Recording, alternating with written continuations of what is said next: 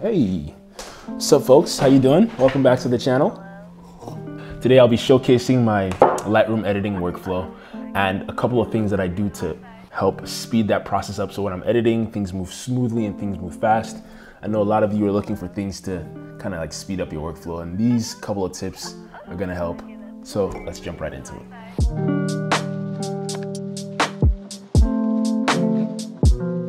All right, so the images that we're editing today are for a client shoot that I did for Dell and NVIDIA. And I was shooting this new laptop. This is the XPS 17. And this video is also sponsored by Dell and NVIDIA, but we'll talk about that. We gotta talk about that right now. I just wanted to use the opportunity to, showcase this because the laptop is such a speedy beast. It's so fast. I'm gonna showcase a couple of things that you can do to make your editing and your workflow even faster. Before we turn around and start editing, I'm really happy with the way the video that I did for them turned out, so I'm gonna showcase that, and then we're gonna jump right into the editing process. Okay, so here is the video that I shot for Dell. I'm someone who values speed and efficiency. You can find me bolted to my desk, using everything at my disposal to express myself to the best of my ability. So when I stumble upon a workhorse like the new Dell XPS 17, I leverage it and use it just so I can get back outside and get adventuring again.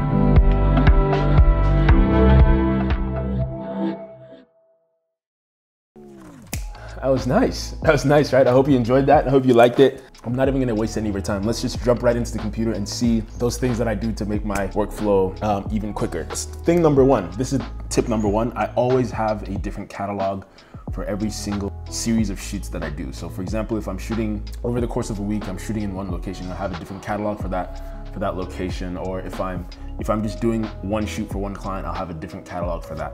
That helps me to be able to have mobility across hard drives. If I need to make up space and I want to move, say, a series of images and the catalog, I can just take all that and dump it to another hard drive so I don't have to bother about it. Free up space in my SSDs. As you can see, I spend a little bit too much time and money on SSDs, so I need to have that mobility as quick as possible. So I create a different new catalog for every project that I undertake. This makes my workflow super easy. All right, so we're in Lightroom here. We're just gonna jump right into the editing process. As you can see, as I mentioned earlier, completely new catalog. It's completely empty. It makes editing a very stress-free experience. I don't have to see all the clutter and madness from my previous projects, and I can just dive right into a brand new project, which is good. So I'm gonna go ahead and import the images from this assignment using Control-Shift-I as a shortcut for importing. Now, something that happens very, very often when it comes to editing all these high-res images, thanks to all the megapixels and all the cameras that we use now, is that sometimes it takes a lot of time to load the images when it comes to editing. If you're tweaking things or if you're clicking on it and you're trying to zoom in, you can't really see every single bit of the image that you want to see. So in order to speed up that process, while I'm editing here, I usually build one-by-one previews. This means when Lightroom imports the images from my hard drive or from the card or from wherever it is, it bakes in as much information into the program itself, so it doesn't have to take as much time deciphering the metadata from the image or zooming into the nice small details of the image. This makes the editing process a lot more stress-free. So I'm gonna click that, build smart previews, and the previews are gonna be one by one. And usually that would take long on some other laptop, but because we're using the Dell XPS 17, because we're using the thing with this insanely fast graphics card, it shouldn't take too long. I'm just gonna hit import and that should be done in a second here. Okay, I left for a little bit, just came back. It looks like the computer is done building smart previews for a total of 633 images. So if I decided to click on one and zoom in as far as I could zoom in, I'd be able to see it instantly in high resolution, which is very convenient. And if I want to make changes very quickly to these photos, those changes won't take any time at all when it comes to, building those previews All right, so the first thing I'm gonna do here is I'm gonna go through the process of selecting my favorite images. What I like to use, this is another tip here, I like to use a couple of hotkeys in order to make my selection process very quickly. It can take a lot of time if you right-clicking every time and saying remove photo or set flag for photo and then hitting rejected. That's gonna take way too long if you're doing it for 600 to like 1200 images. So I use the hotkeys X to discard and P to select at the pick. Okay, so I just got done selecting from the whole shoot of about 633 images. I have 9 images that I'm very happy with. I'm very happy with the way that they came out. Then I'm done selecting. I'm gonna start the process of actually editing these photos. Now, because as you can see, if I click on all these photos have a very similar tonal texture and tonal palette. This is a very important trick. Rather than syncing your edits after you're done with the edit, what I like to do is like to select all the images and use this tiny little button here, turn on auto sync. This will make it so that as I begin to edit every single image, all those adjustments will be made across the whole board. So Lightroom is just automatically gonna go and take what I do and just copy it to every single other photo, which makes my editing process very, very, very, very convenient. What I'm gonna go here to the tone and create a nice little S curve that I can manipulate very easily. Bring up the shadows, drop down the highlights, drop down the mid-tone just to give some contrast. I'm gonna come down to color grading here and see if I can shoot some blues into the shadows, simply because I think that would help a lot.